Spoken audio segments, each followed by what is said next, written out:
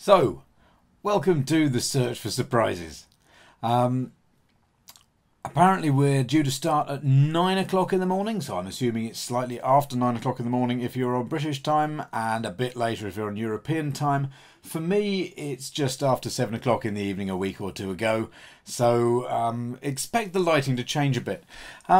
You can join this conversation on Twitter using those things you can see underneath, ESConfs and Workroom Pruds. I'm likely to be online because, as I say, I'm not doing this now, I'm doing it before. Time travelling complexity aside, let's move on to the talk. So this talk is called The Search for Surprises. What do I mean by the search for surprises? If it's a surprise, can you even search for it? I think surprises are interesting to us as testers. They tell us when our expectations have in some way been flouted. We as humans are capable of surprise. We are able to build a model of the world, and without necessarily being able to describe or explain that model, we have an emotional reaction when something disagrees with it. We feel shocked. We feel doom, a growing sense of foreboding. We feel uncertain, we feel frustrated, we feel confused. Those are our reactions to the real world, our reactions to what the world is doing. And I'm going to gather all those under this idea of surprise, and that I think is what we're looking for. As testers, we're looking for the emotional reaction that tells us when our internal model that we've somehow built, when that model is wrong. And that is why surprises are interesting for us as testers. Before I go any further, I should say that if you want to play along, we have a few toys for you at this web address, workroomproductions.com/esconfs, and you'll find some little things there to muck around with. So this talk is about surprises. It's about the way that we can be surprised by the systems that we make. It's about the way that surprises matter to us as testers, and how we can translate that idea of things that matter to us as testers into something that's valuable for those around us at work. Now, surprise is kind of a nice word. Here we've got a lovely box. It's been wrapped up. It's got a red bow on it. It's a surprise. It's a delight. We're very pleased by that. Obviously, it's a bit too small as an analogy, but those of you who've seen Seven will know that not all surprises that come in nice boxes are nice surprises. Sometimes surprise means trouble. A surprise can be an unpleasant surprise. Let's rewind. A surprise can be an unpleasant surprise or a pleasant surprise. That means that it is, if you like, pre-judgment. A surprise is to do with an observation that we've made, something that we've noticed. Maybe we've triggered it, maybe we've just noticed it. And that causes a reaction in us without it necessarily causing us to think this is terrible or this is great. We reveal a risk. Now, we build complicated things, and we build complicated things to deal with our complicated world. And the reason we build these complicated things to deal with our complicated world is that we have access to extraordinary golems. Our computers are very fast, very accurate, very capable, very stupid. And we take these fast, accurate, capable, super extraordinary, stupid things, and we try to put them all into a shape where they can help. Now, it's hard satisfying the needs of our complicated complicated world. It's hard satisfying the needs of our complicated world with lots of swift and stupid activity. So why then is surprise important? We know that we're going to be surprised by the things that we build. What matters about surprise? I'm going to read a book, which is just what you do when you're trying to be interactive on a webinar. I'll read it out loud so it's not too dull. This is a book by somebody called Horace Judson. Horace Judson wrote a book called The Search for Solutions. You know, it's the parallel there. And in this, he's quoting Lewis Thomas. One might also quote Louis Pasteur, who said, "In the field of observation, chance favours only the prepared mind." I don't know that we operate only in the field of observation. I think sometimes the prepared mind can be so prepared that it fails to notice some surprises. But let me read a longer quote. This is from somebody called Lewis Thomas, who at the time was president of the Memorial Sloan Kettering Cancer Centre. So we don't really know who he was, but he's serious, let's say. What he says is something that I was rather fond of when I wrote. I don't like the notion of serendipity as much as I used to. It seems to me now that if you get the research going, if you move away from speculating and making up hypotheses and actually go to work on the problem in the laboratory, then things are bound to begin happening if you've got your wits about you. You create the lucky accidents. Every now and then something turns up in the course of exploration that's worth, as the guidebooks say about restaurants, a detour. I think that's when really important observations are made. And I think one way to tell when something important is going on is by laughter. It seems to me that whenever I've been around a laboratory at a time when something very interesting has happened, it has at first seemed to be quite funny. There's laughter connected with the surprise, and whenever you can hear laughter and somebody saying, "But that's preposterous," you can tell that things are going well and something probably worth looking into has begun to happen in the lab.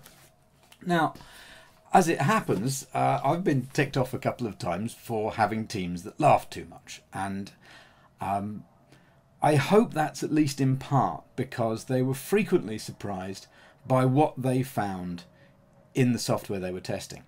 To an extent, I'd like them to have kept their laughter to themselves, because overdoing the delight at somebody else's failure is not the best way to get on with the world. However, I think that when you see something that takes that emotional hit, so that causes that emotional hit that makes you think, that's interesting, that's fascinating, that's delightful, then that's the real world talking to you. And the emotions are there because the real world has told you that you're wrong, and you're dealing with that. Let's see what this perhaps means for us as testers. Now, we kind of know how this is going to go. This is diagram 1 of software engineering. You divide the world into what you expect and what you don't expect, and excuse me, you try to make the thing that you're getting, your deliverable, match that as closely as possible. That's what the software engineering is about. We know that it doesn't work like that. We know that frequently the thing you expect and the thing you have delivered don't quite match. They don't match. So you've started off by dividing the world into 2 parts. You say, this is what we expect, and you work through your expectations. And you work through your expectations because, what the hell, if you work through the black bit, everything that you don't expect, that would take too long. So we work through our expectations. And what do we find? Well, some of the time we find that what we expected was indeed delivered. We've asked for something, we get it, that seems valuable. And sometimes we find that what we expected was not delivered. We asked for something, we didn't get it, we've invested something, time or money, we've failed to get something back. Value has not been delivered. You will notice that the world is not divided simply into 2 parts anymore, but you introduce the deliverable and it's divided into 4.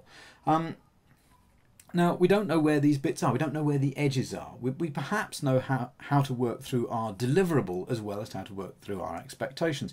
If we work through our deliverable, we get different stuff. Sometimes as we work through what is delivered to us, we find that it matches our expectations. And sometimes as we work through what we have delivered to us, we find that it does something unexpected. Now, finding that the thing we've got does something unexpected because we're working through our deliverable is different from finding that it doesn't do what we expect. And this extra part, as we work through our deliverable, we find out about stuff that it does do that we didn't expect. Those are surprises. We don't know if they're problems yet or not. We have to apply our judgment. But let's be frank about this. The system doesn't care about what we expected. The system is what it is. And as you work through the deliverable, as you work through this thing that is what it is, you're finding out, we hope, the truth about it. This area that you can see where something is delivered but unexpected is real and true and exists. Now, I don't particularly care what you call that kind of testing, but my feeling is that if you're not looking for surprises, you're not really looking. And I'm outraged by organisations that I go to who say things like, we're not doing negative testing, we're not going to look for problems, and if we do find a problem, well, we'll deal with it if we can, but we'll keep it very quiet from our customers and end users. That outrages me. That's not to say that's an invalid strategy, that's to say it outrages me. I find it hard to work in those places. So, we can work through our expectations or we can work through our deliverables. And as we work through our deliverable, we find things that are unexpected. We find surprises. Again, the reason we work through our deliverable is that we definitely don't want to be working in that great black area that says this is neither what was delivered nor what was expected. But we do have something else to work through other than simply our expectations. I hear people talk about a spectrum between exploratory and scripted testing, which is kind of what we're talking about here. And you hear people talk about things like best practices or agile methods and what things are best for. You hear the weasel words of formal and informal, and frankly, I've not worn a tie to a wedding for a few years now, so I'm not convinced I know what formal genuinely means. But let me tell you what I think it means for me here. If we're looking for surprises, we can think about this continuum in two ways. We can think about this continuum in terms of feedback. When I talk to agile guys and when I talk to people who've written a lot of unit tests, they talk about feedback in terms of the speed of executing the tests and getting the result back. I'm going to talk about a different feedback loop, the feedback between designing the tests and getting the result back. If I design the test and run it once, and then run it again in an hour, and again in 5 hours, and again in 100 hours, and again as the product gets towards maturity, I've written something designed for slow feedback. If I write a test, find out what it does, and then write another test based on the last one, I'm using very fast feedback between designing and result, because I don't know what my next design is going to be until I've got that result. And so you get these two sets of tests. One with slow feedback between test design and generally multiple test execution that tells us about value. And you've got another kind of testing, and there's a spectrum between these, which uses very swift feedback between design and execution, and then redesign again, that tells us more about risk. Now, we want value to persist, so we're going to keep on running those tests. We want risk to go away. We might run the test more than once. We might try things out to see if that risk has gone away. We might then change that into something where we see value. But that, for me, is the difference between what people call scripted and what people call exploratory testing. Now, one of the problems of this is that, or one of the problems of this idea of fast and slow feedback, is that people can get very stuck into confirmatory testing. If all your testing tells you is that your expectations are met, I don't care how fast or how frequently they run, you are missing out one half of that two-circle diagram. You're missing out the bit where you move through the deliverable to find out what it really does. You're still working from your expectations. This is time for a brief digression into the work of Solomon Asch. Solomon Asch took 12 people and he put them into a room, and he had previously persuaded 11 of those people to do a strange thing. He asked everybody which was the longest line, and under some circumstances 11 of those people picked the shortest line. What did that do to the remaining person? Very frequently, the remaining person also picked the wrong line. And this is something that has been repeated, I believe. I've never seen the experiment myself. I've read a few papers about it. The second part of the experiment is perhaps more interesting. He persuaded, of these 12 people, he persuaded 11 of them to obey him. And those 11, 10 picked the longest line when asked for the shortest, and the shortest line when asked for the longest, and 1 picked the correct one. In that circumstance, with the dissenting voice, the person who had not been persuaded, the person who didn't know what was going on, always picked correctly. A dissenting voice can make all the difference in terms of whether peer pressure gets you to something that is accurate and reasonable, or whether it scoots you off in a strange direction. So, when I look at teams that are doing only confirmatory testing, when I look at teams that say, we really don't want to find problems here, I feel the need to occasionally be the dissenting voice, to see what else turns up. And one of the ways to do that is to find the truth of the system by scanning through the system itself. Massive confirmatory tests are very attractive, but they aim us down one particular path. So with that in mind, let's look at a few examples of moving through the system to find out exactly what it really does. So first, here's a toy to play with, and then a few examples that I recorded earlier for you to watch if you're not playing with the toy. This tells you which geological area you're in, not geographical area, which geological area you're in, depending on how many million years ago you think you might be. So, this is a slider. You can move it up and down, and when you move it up and down, it changes this number and tells you a different thing. Now, I'm interested to know how you're going to go about testing this. I might suggest that you could drag this up and down, and you could see where the name changes, Triassic to Jurassic. You can perhaps refine that. You can say, okay, where does it change from Triassic to Jurassic? Is that around the right place? You might find a way of making it more precise, particularly if I tell you that you can change that. So off you go. Have a look at that. Have a play with it while I'm talking about these other things, and we'll come back to that later, and we'll talk about all sorts of different. Well, we'll talk about a few different ways that one can search through this and find a few surprises, perhaps. So let's leave that to one side for a moment. So on to an interesting surprise that I had. I have some software that I build for a workshop. The workshop's called Getting a Grip on Exploratory Testing. I tend to teach it at corporate clients. I occasionally teach it in public, and in a few weeks' time I'm teaching an all-new version at EuroSTAR. I found a few weeks ago that what I thought I had coded worked differently from the way I thought it worked. Specifically, I coded a field to have a whitelist. Let me show you what I mean. Here is my machine, and I can type in numbers, and I can even type in a decimal point. And that's because I've whitelisted numbers. I've allowed numbers, and as it happens, decimal points.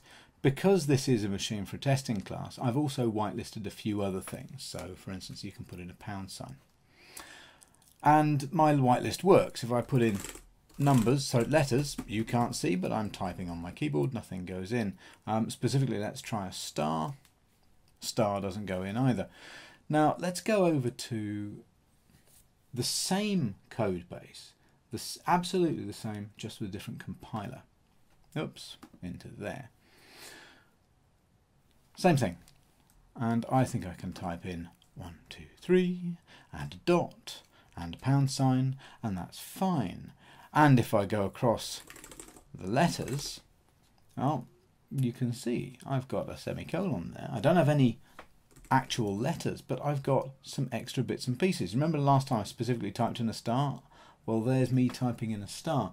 So although I've written this thing to be a whitelist, and although it's explicit about what it should allow through, part of the whitelist is just not working on this compiler. The code is the same. It explicitly says what characters to allow. So obviously I go off to investigate. This is a surprise that catches my attention. Let me show you how I'd investigate. I've got a file that contains a whole bunch of ASCII characters. There's my file with a whole bunch of ASCII characters. We'll copy out some of the visible ones and we'll throw them in. This is thrown into the version of this machine compiled with an old compiler.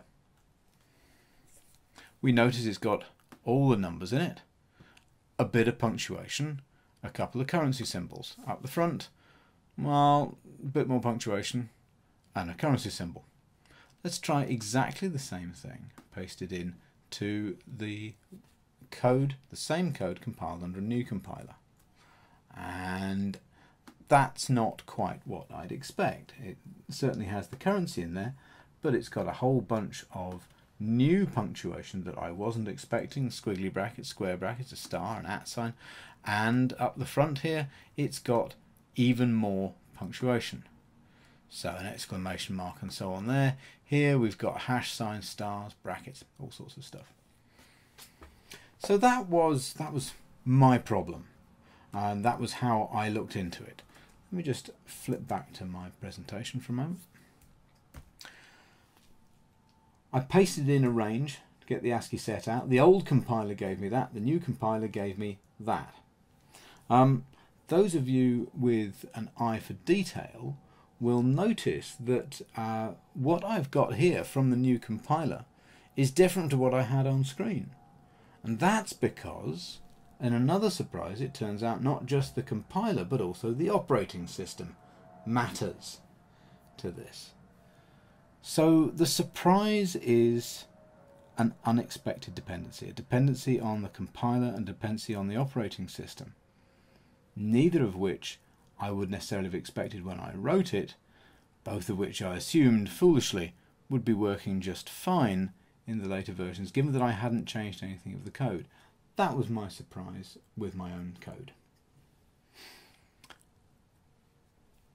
There we are. There's the difference with the new operating system.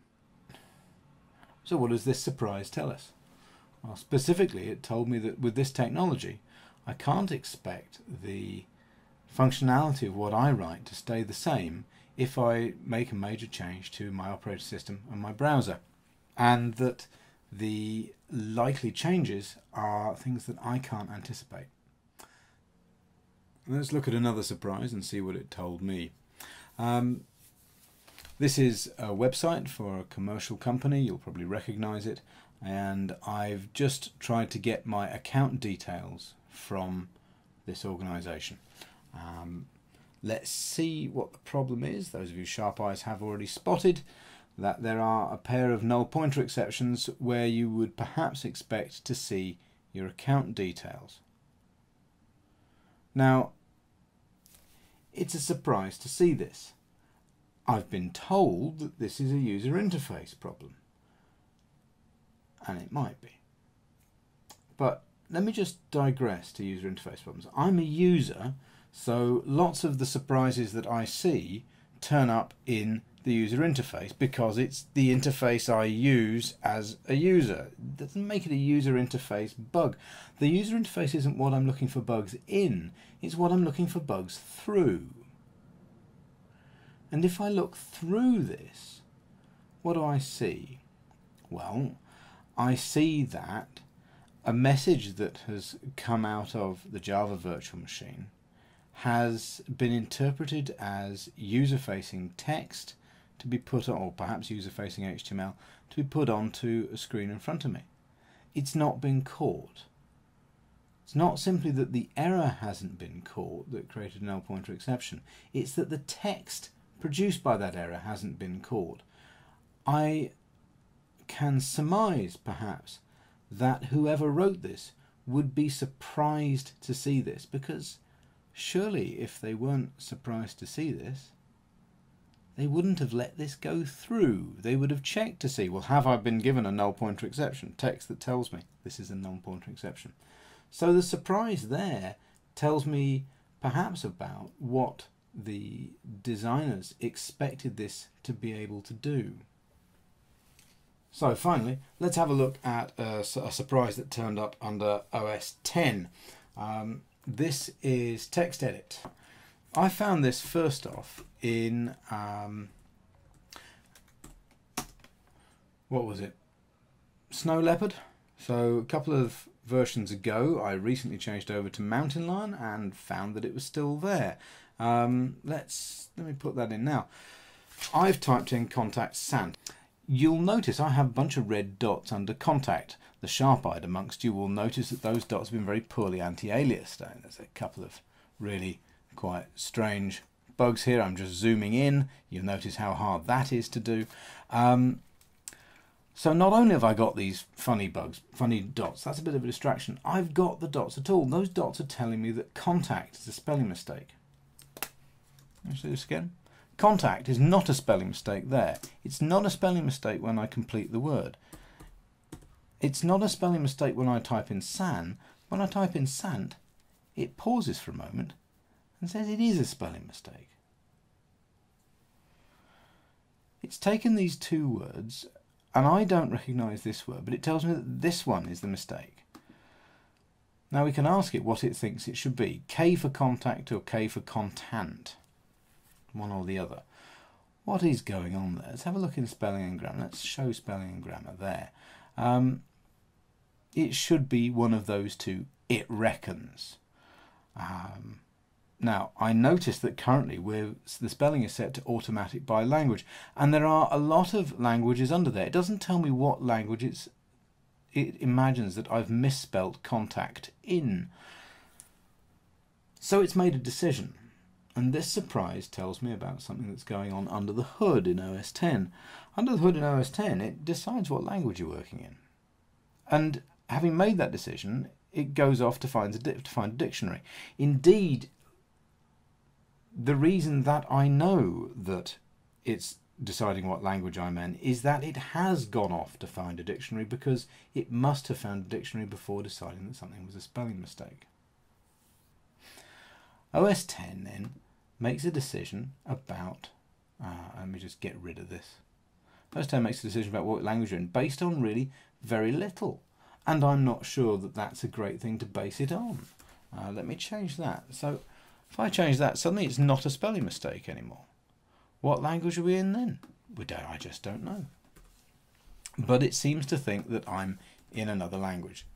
I've just changed that to Santos, and suddenly it thinks that I'm in perhaps Spanish. So it is changing the language that it recognises that I'm in. And now I've got the same as I had before, but it still reckons I'm in Spanish. That surprise tells me that there's something much deeper going on here than I would normally have expected. It is making a decision about what language I'm working in, and it's making that based on very few cues, and we're not surprised that it's getting the wrong language. What I'm surprised by is that it's choosing to decide at all. So this surprise, that contact is a spelling mistake that was in something beginning with a K and now is a spelling mistake in Spanish, that tells me that OS X decides what language it's working in based on very few clues.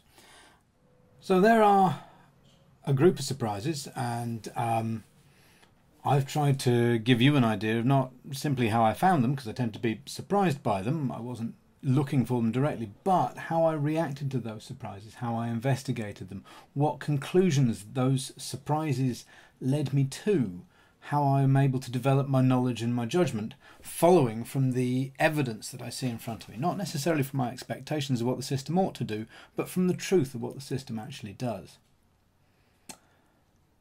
Some of you will want to know more than just examples of what I thought I did, replayed for a video. Some of you will want principles and ideas. Now, there are lots of different ways of exploring a system, just as there are lots of different ways of exploring expectations. And I think for me, the key part is that there's lots of different ways. Difference is crucial. Here's something else I prepared earlier. So I want to talk about how one deals with finding surprises. Now, there's lots of different approaches, but perhaps the most interesting part is not approaches, but different. If I say there's lots of different approaches, different is important. How important is it? Well, I've made a model of testing. It's not a terribly good model. It's an illustrative model. It allows me to change a few things and to run a few experiments, and I hope those experiments will be illustrative for you. You can play along with these if you want to. They're on my website.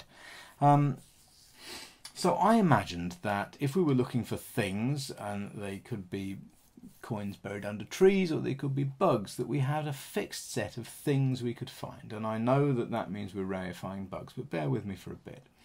Imagine that we had a fixed set of things to find. And some things would be easy to find, some things would be hard to find. In my model I also say that some are very costly and most are not costly. We have a budget. We have a budget that we can spend. Now, some things are easy to find and some things are harder. How much budget do you spend? Well, it's kind of an abstract question, isn't it? But let's make it a bit more tangible. This is a simulation of one tester using one tactic. Now, this tester has got some thousands of bugs to find. I think he's got 2,500. He's got a budget of 1,200 whatevers. He's going to find all the easy stuff first because he's using just one tactic. Let's run this for a little bit. Let's just run it through for a bit. So, of the 2,500 things to find, he's found getting on for 1,000 of them, and he's worked 50 whatevers. He's finding things pretty fast at the moment. So he's found things, he's used just one tactic, and he's found them at a rate of 1,000 having done 50 work. Let's do another 50 work. It's another 50 work. Well, he's certainly not found another 1,000, he's found another couple of hundred. Now he's done 100 plus work. Let's do another 100 work. He's finding fewer and fewer as time goes on. Let's just let this spiral out to the end. It'll take a little while. I hope that you'll feel able to follow along. You can play with these to your heart's content. They're all on that site that I gave you. It's worth saying that these are controlled by an XML file. If you want to run your own simulations, just flip open the XML file and change stuff. You can see as we go that this one tester really isn't finding things very well. He's found all the things that are easy to find, and now he's finding one or two rarely.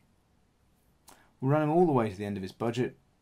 He's found one very big thing, that's why that great big yellow blob is set in the background there, but actually he's missed an awful lot because those things are really hard to find. It's no great surprise. Now, you might think that the approach to try with this is to say, let's try having more testers. If all your testers take the same tactic, you get the work done faster. But you don't actually find any more things because your testers are all taking the same approach.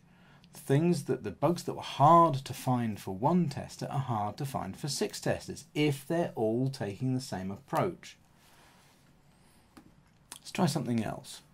Here we've got 6 testers, and this time they all take different approaches. Now, as it happens, this is mathematically different. It's not a little bit different, this is a lot different.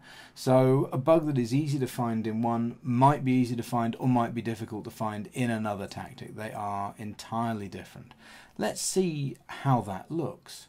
6 testers, each taking a different approach, so what's easy to find to one would be hard to find for another and vice versa. It's palpably faster from the off, of course. We started with 2,500 things to find. We found pretty much all of them. We found pretty much all of them pretty quickly as well. There we are. So if we spend our 1,000, we found a whole chunk. That's 2,400 or so. If we drive that all the way down to the end, we'll find a few more. So for me, that illustrates that using this model and thinking about whether you're using one tactic or many, it's much better to have a diverse collection of approaches than to take one monotonic approach, because those things that are hard to find in one monotonic approach will remain hard to find, whereas if you're taking different approaches, you might find them more easy with a different approach. There's a further question, which is about switching. Here we have, back to our same tester again. Now she has a different approach. She doesn't use one tactic, she's got 10 tactics. As it happens, she switches between them randomly, and every time she switches, her skill goes back down to nothing. So she's not very well advantaged. She's not doing anything conscious here to look for more problems. Let's see how she does. Remember that she's working on her own rather than 6, so it looks slower than previous. But here we've spent 250, we've found an awful lot of stuff still, even though we're switching between different techniques randomly. Let's run it towards the end of the budget. Well, although we're still finding 1s and 2s, that jumps occasionally when she changes tactic, even though you'll see that her skill drops to very little. And as we get to halfway through our budget, a little bit lower now, we can see that with that same budget, we've found just as many problems as the 6 testers with 6 individual tactics had last time. Diversity is really crucial when it comes to testing. And perhaps diversity, even exercised in this way, which is without thought and without aim, simply changing at random and in a relatively disadvantageous circumstance, perhaps we find that a diverse approach, even a randomly changing diverse approach, is just as powerful as an approach with many more people involved. You can try these things out. You'll find you have different numbers because this is always randomly generated. I'm more than happy to share some of the insides of these with you if you want to look a bit deeper. So for me, that's my illustration, that we really need a whole bunch of diversity in order to go out and search well for bugs. That said, let's have a look back at the million years exercise and see what kind of things we can find. So let's go back to the million years ago thing. Now, what have we got? Well, we've got one input area and we've got another input area, and we can use those together to refine. We can get down to some binary searches. What have we got? Jurassic to Triassic. Triassic 203. Jurassic 199. Let's try those as round numbers. 203. Triassic 199. Jurassic. Okay. So we can go halfway between those two, 199 to 203. So we go for 2015. Triassic. Let's go for 200. Jurassic. I'm going to assume that the difference between Jurassic and Triassic is that they've decided to make a nice round number. So let's go for 201. Okay, 20.9 is the amount of one. Okay, 201 Jurassic. 201.5 Triassic. So I'm searching my way through, not using a not terribly efficient approach to binary search, but one that I can actually do while talking at the same time. And I now know that the difference between the Triassic and the Jurassic is somewhere between 201.5 and 202 million years ago. That pretty much fits. Let's see if we can find it more exactly. 201.8, 201.9, 202, 201.5, 201.3, 201.1, 201.2, 201.25, 201.29, 201.3. So 201.3 is the cutoff for the Triassic Jurassic. We know where the Triassic Jurassic boundary is now. We can check that against what we would expect, and we've done our binary search. Now we notice that we can type in numbers, but the tester in me wants to type in a smaller number. Now I can't get to 1 using that. Oh yes, I can. So I can get to 1 using that. Well, can I get to any less? 1 million years ago was during the Pleistocene era. 1,000 years ago, million years ago was during the Proterozoic. Can I go further? 2,000 years ago? 2,000 million years ago? Yes. Can I go for... That's about the age of the Earth, the Hadean era. Oh, Well, that doesn't look right, does it? By mistake, I typed in an extra dot. I seem to have something there. Now, I can't get to this, but it looks as though there's something that's selecting. Yeah. The pre-solar system era. 10 billion years ago. During the pre-solar system era. 20 billion years ago.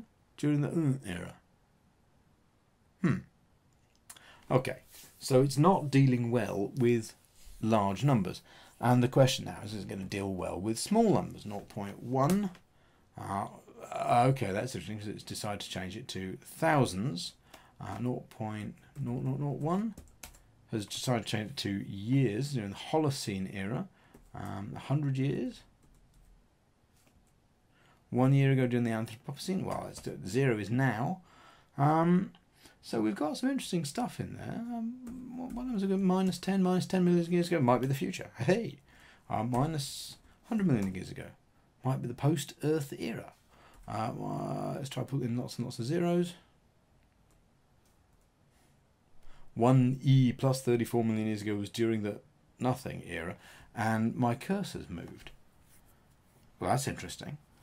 So I've got a whole bunch of things here. One, I've got something that's not dealt with. And then I've got 1E34, which is a way that you type things in. And then it looks like that's treating it differently. Let's get 1E minus 1E32. Might be the big freeze. Okay. Minus 1E20. Okay, so that's where it's starting to change between that exponential approach and not. Minus 1e25. Okay, minus 1e22. Minus 1e20. Not a number. We're starting to find an awful lot of things that are unexpected because we're pushing towards the edges. Although we've got this thing here, which is relatively limited, we're pushing out to find, well, firstly, it doesn't deal well with small numbers. Secondly, it doesn't deal well with large numbers. Thirdly, it changes between years ago and years in the future. It seems to have a whole bunch of data that you can't access using the slider. And it also makes an arbitrary change somewhere around 10 to the 21. So minus 1e20 looks like that, minus 1e21 in how it represents numbers. Some of those things are put in the code, some of those things are not. And we can find all that by exploring. But a piece of me wonders why bother. Let me take hold of a thing called File Juicer. There we are, there's File Juicer. And I'm going to grab hold of the Swift file. That's the, so put that in there. That's now going to juice the million years, and that's what the juicer comes up with. Now the juice has extracted all the text. Let's open this, and we'll open it with TextMate because that's handy. Oh dear, there we are. TextMate. TextMate's got a whole bunch of things here. It's got some stuff about fonts, and this is what's in the code. It's not got the code, it's got stuff that's in the code. And look, down here we've got, here are some various stuff. So we saw that Proterozoic, you remember that, and we've got pre-solar system planet formation, Hadean, Archean, Proterozoic, Paleozoic, Triassic, Jurassic, Paleogene, Miocene, Pliocene, Pleistocene, Holocene, Anthropocene, future, the post-Earth era, the big freeze, and up here we've got the It's My Birthday. Well, okay, so there's an Easter egg hidden in here somewhere to say, well, you've clearly put in a date that it's your birthday. What have we done here? We've gone a long way beyond simply using the thing as it was meant to be used. We're not using this tool,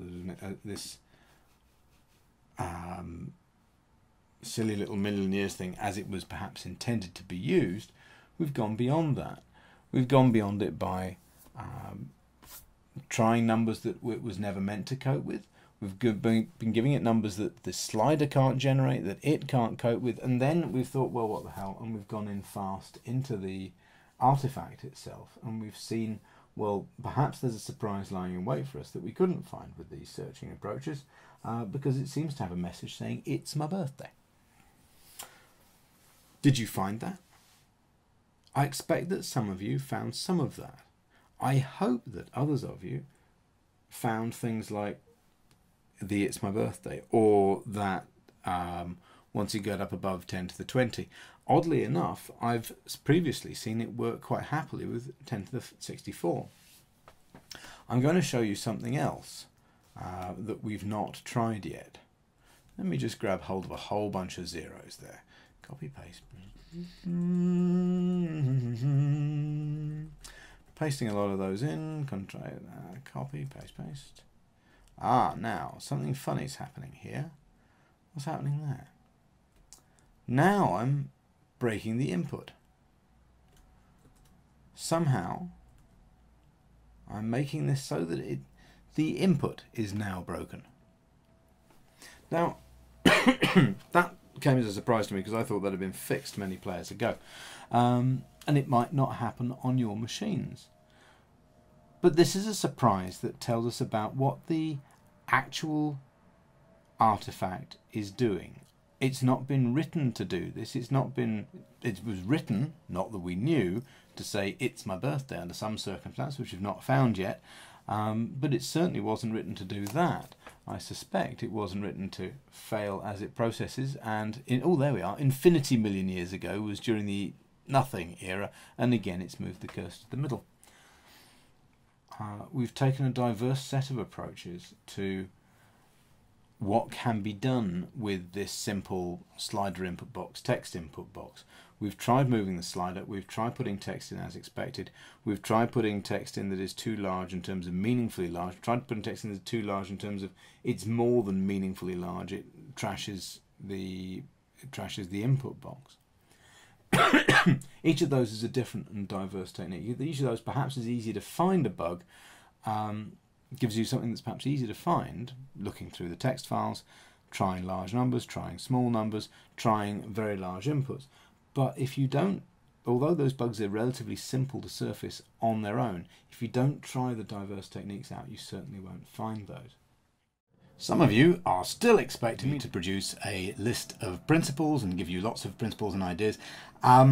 I will do that, and I'm going to do it in fairly short order. First thing that I'd like you to remember, please, is that testing is about triggering and about observing. You design your tests perhaps to trigger interesting things, or you find an environment that might trigger interesting behaviours. But that's not only what you do. You observe, and you observe in lots of different ways. Observing is still a scientific thing to do. There are many cosmologists and very few cosmologists who have their own star to play with. So work on triggering, work on observing, work in the diversity of those two things. Also remember that if you were to take an analogy with other explorers, you'd find that they use things like Jeeps and GPSs and satellites and guides and insider information. Don't imagine that because you've got your hands on a keyboard and your eyes on a screen and your brain engaged with what the software is doing, that you're simply doing great exploration. You need tools to be swift and to be strong. Get hold of all the tools you can. If we're looking at different ways of thinking about the system to find surprises, ways to work through, well, let me go through this list. You could look for various internal inconsistencies. You can see that two things are different. Why are they different? What's different? Is the fact that there is a difference a bug? If you've got two things that are meant to be identical, you know what the bug is. You may not know where it is, but you know what the bug is. Perhaps there's an inconsistency with what you might expect culturally.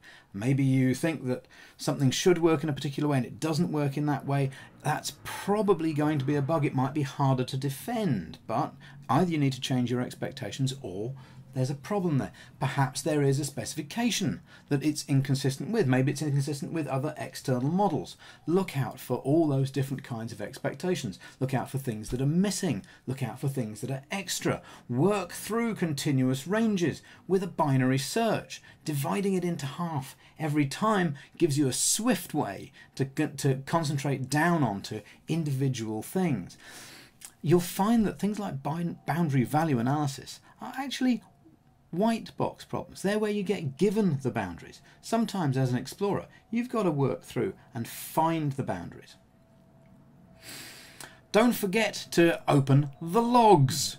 Go into your system, look for various logs. Don't leave it at the logs. Also look out for the debugger. Work with the debugger to give you information about what is actually going on inside the system that you're trying to test. Work out what it's thinking. Don't muck around with just working out what the system does. Take it to its edges by attacking it. If you work through a system and attack it and find out that it does unusual things at the edges of its capability, you've still found something true out about the system. It's up to you to work out whether that's relevant to the use of the system, whether that's the predicted use or perhaps offensive use. But you've still worked out something true about the system if you attack it. There are different ways you can slice a system up. You can look at the code, you can look at the configuration, you can look at the data, the transactions, the environments, the logs. For goodness sake, remember that testing works in an environment of other tests. You're not just testing in a vacuum. There are tests that come before the sort of stuff we do and tests that perhaps go after it as well. Read the existing tests, run them if you can, particularly if they're confirmatory. They tell you what is expected. They give you an idea of what you can trust and perhaps what you can't, what has been dealt with and what has been left to one side. Get in there and mess around with time. Computers work very fast and are very patient. They work on very different timescales from humans. Speed up your systems, slow them down, give yourself the chance to perceive something that otherwise the computer might do. Collect pathologies as much as you can. Work out what the problems are to do with the technologies. Work out how you can dig into those pathologies, how you can work around the protections that are there, and you'll find ways into your system. Known faults and common faults aren't just useful to you, they're useful to the end users of the system, and they're useful to designers to get around those known common faults. Collect and replay pathologies. I'm not the only person who talks about this by any means, and indeed I'm going to recommend to you that you go out and, if you've not done so already, you get hold of Elizabeth Hendrickson's book Explore It, which is specifically about finding surprises in software systems. That's Elizabeth Hendrickson's book Explore It. You can buy James Whitaker's books. The various how to break software books are excellent clues about how to attack software and how to exploit it and take it into unusual areas. You should, I'm sure, want to know about Bark's heuristic test strategy, which gives you many lists of ideas and thoughts you could have to work through, and Richard Edgren's little black book of test design, which is like the heuristic test strategy but fatter and clearer. So there's a whole bunch of different things that you can try. I'm not going to show you, I'm not going to give you that list in any greater detail, but we might go and look at perhaps some more specific things. I think visualization is fascinating. Let me show you what I mean. So I'm going to take you to an essay that a gentleman called Brett Victor wrote about abstraction and about the levels of abstraction. What he's doing here is he's looking at algorithms for driving along a road, and he says, well, this is my algorithm. As I move along the road, I'll turn my car by 2 degrees and that shows me what this thing will do. Now he goes beyond that, and I think we need to do this as testers. He says, well, you know, actually that algorithm is something which we can compute a whole bunch of stuff. So rather than just by saying let's move it by 2, I can move it by 5 degrees. Now that's maybe got a better fit, but there I am. Now I can say this is where my car would have been if my algorithm had moved by that amount. Then it means you can draw a plot. Here is a plot of all the different lines that car would take in different circumstances. I think as testers we need to start testing like this. We need bulk tools that help us arrive at plots and trends.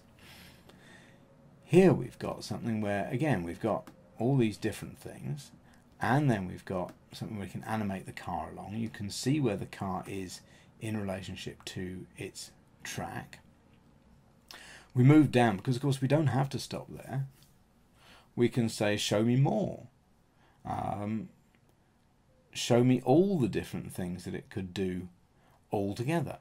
Show me what it can do with various different bends. So if I change the bend of the road and keep the car algorithm the same, what does that do to my plot?